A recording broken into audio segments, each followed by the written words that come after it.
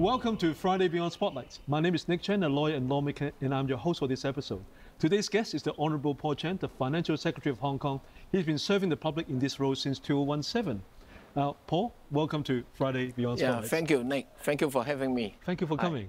Now, we are here at the revitalized heritage building, Mayhaw House, the only surviving Mark I H-shaped resettlement public housing block built in 1954 to rehouse some of the 58,000 victims from the huge fire that ravaged Hong Kong on the Christmas night of 1953. Paul, does this place look familiar to you?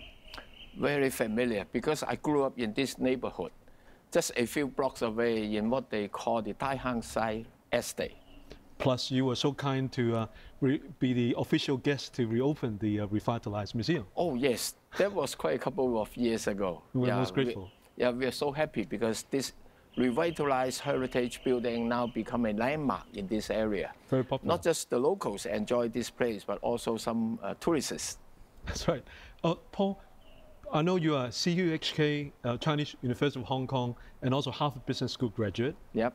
Now, as a financial secretary for the Hong Kong SAR government, what does your portfolio and daily work entail? Well, basically, you know, in the government setup, there are altogether 15 bureaus, plus the Hong Kong Monetary Authority.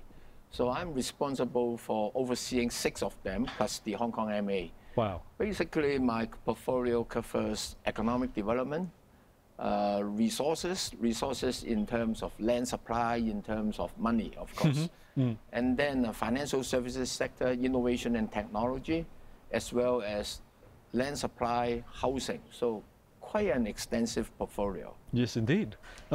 You represented Hong Kong at the APEC leaders meeting and Davos for the World Economic Forum, and you met with the World Trade Organization. Yeah. Can I learn from you, what are the key important takeaways, learnings, action items from those important meetings for you and also for our business audience who have regional headquarters in Hong Kong? Well, you know, after a couple of years going through the COVID, typically across the different jurisdictions, government are facing budget deficit for a couple of years. So how to tackle it, how to take a more sensible approach in terms of fiscal consolidation, returning the budget to balance is one of the key subjects of discussion. And then the other one is that, you know, given the geopolitics, political, economic fermentation has been worrying. So people are talking about how to work together, how to promote multilateral trading and investment. So a lot of interesting discussions. Of course, another important agenda item was climate change. Oh, yes. But indeed. one important takeaway for me is that although the conference, the APEC conference was held in San Francisco, but it seems to me the center of attention is about China. So President Xi's presence attract a lot of attention. And inside the meeting and during the coffee break, a lot of discussion was about mainland economy, the importance of mainland's economic growth to the global growth. Yes, so if China does well, does the world get smaller or does it get better?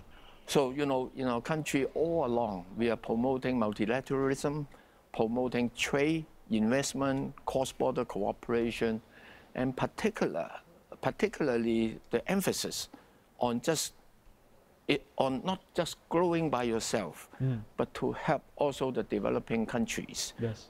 Helping those in need so that the fruit of economic success can be shared. So it's better financial inclusion and making the world a better world, a fairer share of the economic growth. Now, the World Economic Forum ranked Hong Kong as the 3rd most competitive economy in the world. What is the role of Hong Kong in China's, our country's 14th National 5-year plan, especially with regard to modernization of China, dual circulation strategy, and internationalization of the renminbi? Well, you know, in the 14th 5-year plan, Hong Kong has been given 8 directions to develop.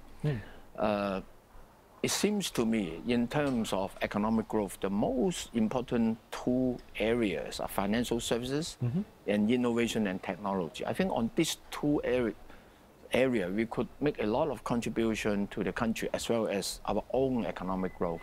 Financial services is clear. Yep. We are the international financial center in Asia. Yes. And we'll continue to work hard to stay competitive, to stay ahead of the game. So recently, in terms of the equity market, in terms of the bond market, in terms of, say, for example, Web3, virtual assets, yes. We have been taking a lot of initiatives to drive ourselves forward. Another area is innovation and technology, because Hong Kong being Hong Kong, under the one country, two systems arrangement, on the one hand, we are part of China. Yep. We have very convenient and priority access to the mainland market. But at the same time, we are international facing with the institutional arrangement, common law, the rule of law, yep. free flow of capital, goods, data, and money. So we will be able to bridge the mainland and the international community, and being a magnet to attract international investments and international businesses coming to Hong Kong. Over the past 2 years, during this term of government, we have been trying very hard to attract more strategic enterprises to come to Hong Kong, to attract more talents to come to Hong Kong. I think we have made good progress. What have you got up your sleeve? Some neighboring countries, they offer a lot of money, short term. Yeah. But, what do you say to that? We have to be confident about ourselves. We must fully understand the relative competitive position and ask ourselves, what is the value proposition of Hong Kong to these international businesses? It seems to me, number one, when you come here, you have convenient access, not just to the mainland market, but also the Asia market. So when people come here to explore this part of the world, the return is good, number one. Yep. Number two, the lifestyle here, a very welcoming society, East meets West, yes. in terms of culture, in terms of cosmopolitan life, a lot of attraction. So Fantastic. People tend to come. And then when people come, they tend to bring their family. Education here is wonderful. Out of the 8 universities here, 5 are within Global 100. So in terms of quality of education, it is top class. It's amazing. Yeah, even for, say, international schools, we have over 50 offering different curriculums. So it is very attractive to expatriates. So I think going forward, it is about how to make this place even more competitive in terms of business, more livable, yes. in terms of the living environment, in terms of things that we can offer yes. to the family, yes. To people of different interests, so that everyone can enjoy their life here. You're known to be a proponent for a better world, cleaner world. How do we make this more livable place, or more diversity inclusion? Are we ranked high in diversity inclusion and ESG? I think Hong Kong is very well regarded in this respect. We are a city of diversity, and this is a city embrace different cultures. So people living here in harmony and equal opportunities. There is no glass ceiling at all.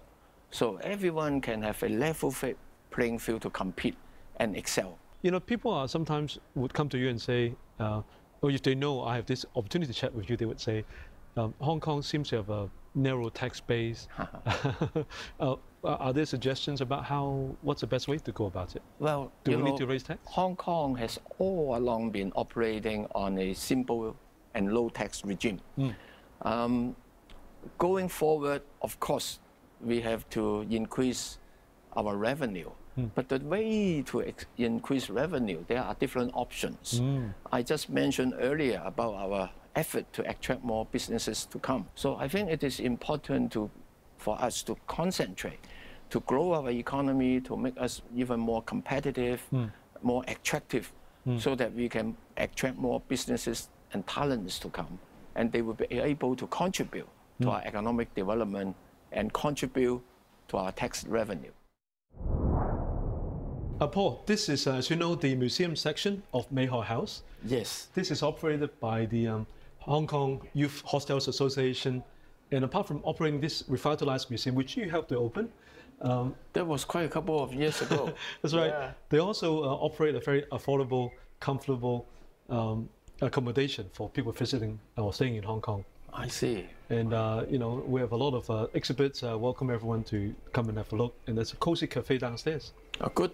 Yeah, I think they must be enjoying themselves here. Yeah, that's right. This is one of our workers here. Hello, Financial Secretary. Hi, hello. Welcome to Mayhao House. I'm Yi Tong. Yeah, just call me Paul. I would love to get a global perspective and contribute back to this local community. What do you suggest? Well, I would suggest you to go abroad, tour the world, make some friends, get to know their thinking, get to know their values, their cultures, and invite them to come to Hong Kong as well. Thank you, Paul. Thank you so much. Thank you. Very nice meeting you. Thank you.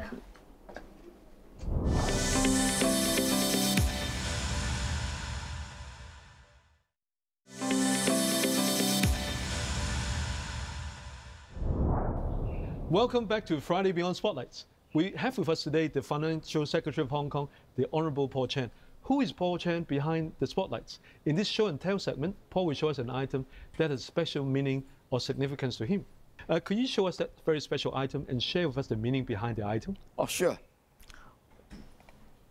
Well, you know, this is a board given to me during a consultation session with our dearest Financial Secretary. Yeah, with a group of secondary school students. The question we posed to them was, if you were Financial Secretary, what would you do? Yes. What would be your priorities? What did the young people say? So they put up different suggestions, and very amazing because for these young students, they are concerned about the growth of opportunity for Hong Kong, the opportunities for the young people. They also care about the environment, how to improve the living environment. And some of them make very specific suggestions as to how to address to the needs of those underprivileged. Oh, that's a good... Yeah, so very interesting. Can you tell us more? Did you take it up? Some of the suggestions we did. So a couple of years ago, we did have picked up those suggestions. And at the beginning of the academic year, give an allowance to those needy students. That's smart. Can you share with us maybe some of the more unforgettable experience with you serving as a Financial Secretary? I'm fortunate to be able to have the opportunity to serve Hong Kong. And over the past few years, there have been different challenges. To me, it is humbling because as a government official, I think the most important thing for us is to be able to understand what is happening on the ground. How do people feel? What are their concerns? Right. And what are their priorities? Yes. You know, resources are always limited and you have to prioritize. So I treasure the opportunities to interact with different group of people from different social strata so that we could be able to better understand and try to tailor-make and modify our measures to better suit them. It is a continuing process, a learning process. How do you hear and help the people who, in the grassroots, who don't have a lot of lobbying power? Of course, some of the NGOs represent them at the budget consultation sessions. But we also take the initiative to reach out. Say, for example, going to the market, not just the wet market, the wet market and also the open market, going to different neighborhoods, visiting the elderlies, and sometimes having a cup of milk tea in the tea shops together with them. So I think it is full of this discussion. And in this context, although legislative councillors are very important conduit for us to better understand and take public opinion and what is the primary concern at the time of the people.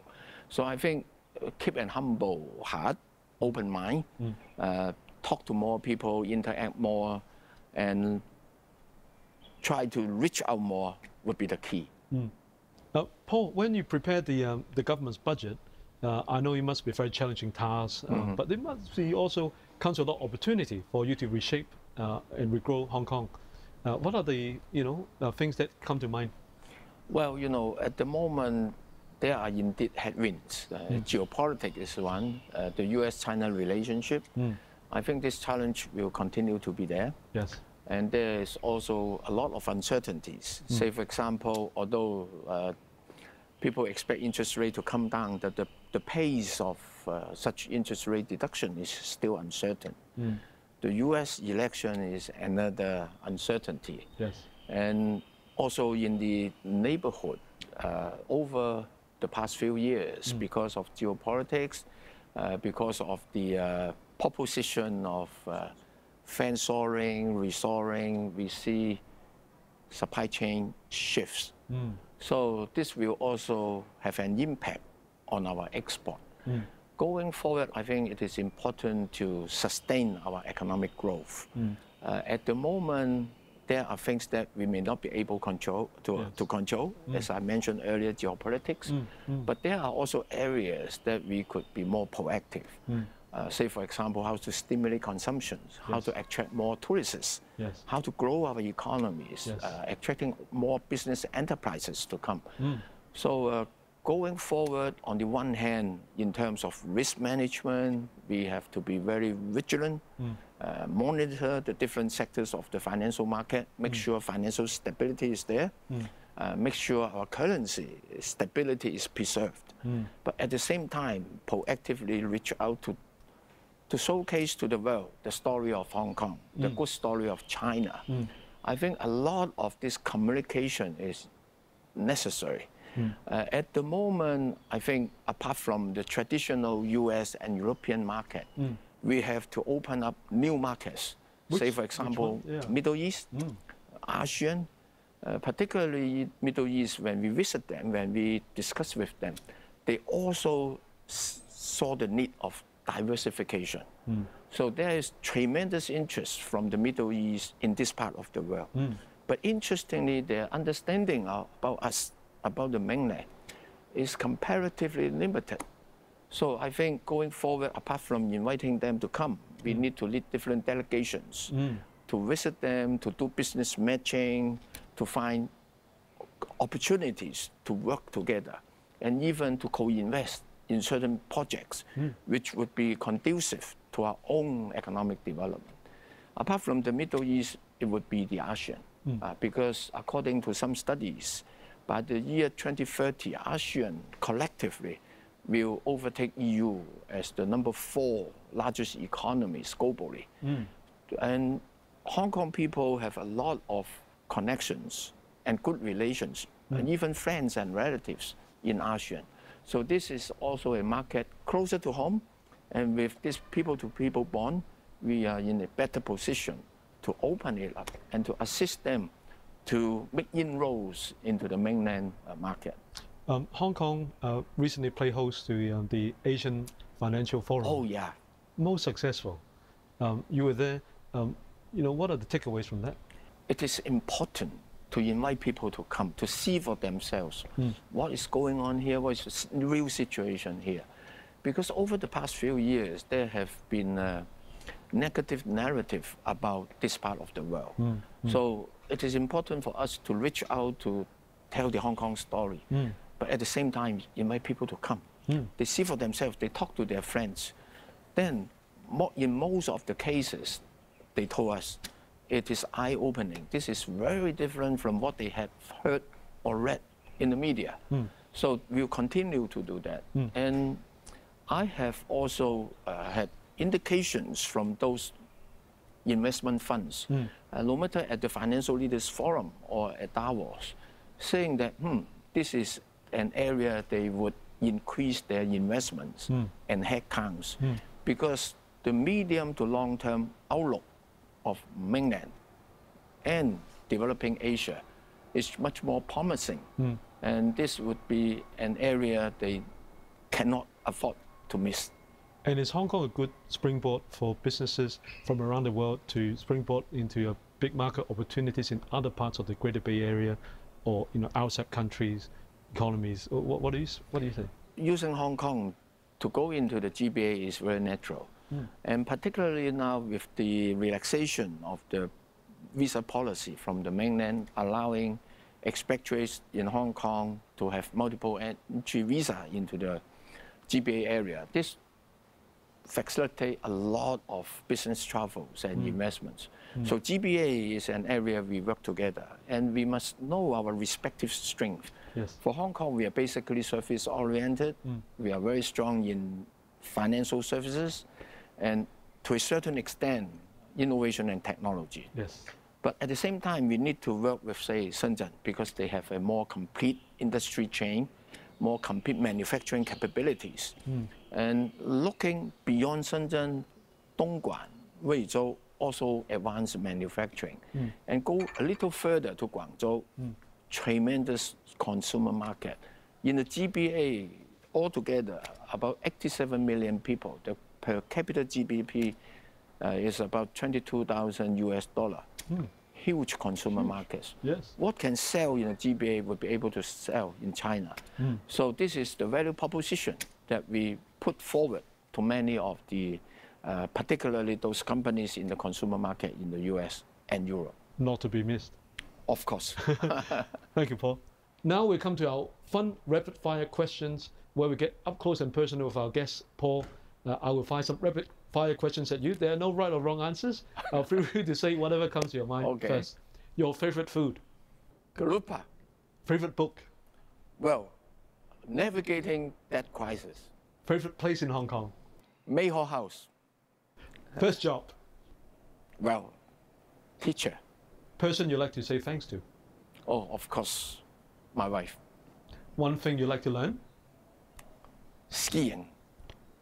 If you were to write a book, what would be the name of the book? Well, there are every reason to be optimistic. Advice you would give to your younger self? Work hard. Believe in yourself. Vision for Hong Kong's future? Hong Kong will continue to prosper as an IFC, an innovation and technology center. Totally agree. Thank you, Paul. That's all the time we have today. See you next time on Friday Beyond Spotlights.